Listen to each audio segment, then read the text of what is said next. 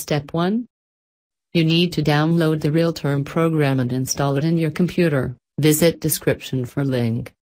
Step 2. Go to phone.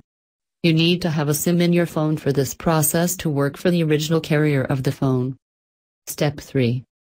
Go to your setup screen and connect to Wi-Fi. Step 4. Using a USB cable, connect your phone to your computer.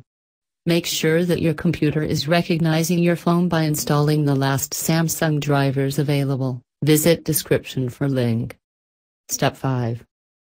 Once the phone is recognized by the computer and USB connected, we need to find out in what USB port your phone is connected to. To do that, you need to go to Device Manager in your computer. Click on Modems. Then click on Samsung Mobile USB.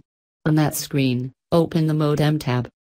The first thing that you will find is port, 09. 09 is an example. Your phone could be connected to another port like COM41, COM39, and so on. Step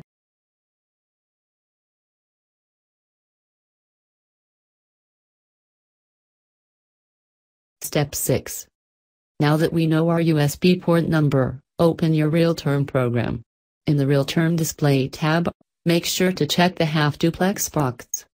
Step 7. Then, click on the port tab.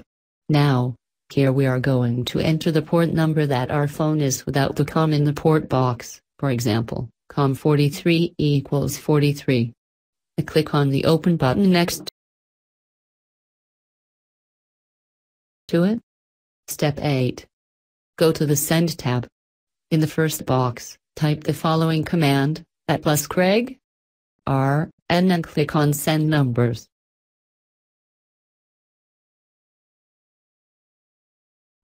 Step 9. At this step, you need to look at the phone screen because the dealer is going to try to dial 123.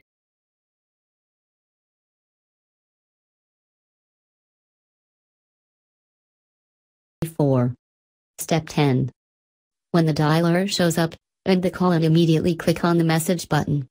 The phone is going to go to SMS to send a message to the 1234 number that the phone tried to dial. Send this 1234 number youtube.com message. Send it. After the message is sent to this number, the words youtube.com would become a blue internet link. Click on it. The browser is going to go to YouTube. After you are in YouTube, click on the three dots at the upper right-hand side of the screen. Click on Settings, then click About, then Google Privacy Policy. The phone will ask you to choose an internet browser. Use the internet browser. Step 11. When you are in the browser, again go to Root Junkie app. Step 12. Then, go on google.com and search for Samsung App Store. Click on the App Store button. The Samsung is going to open and ask you to sign in. You would have to either create an account or use your existing Samsung account. Do not worry, you would get to remove it later. Step 13. Once you are at the Samsung account, search for S-File Explorer and install it in your phone. Once it is installed, open the app. The app will allow you to go to the download folder of your phone. For more steps, follow the setup instructions below in description.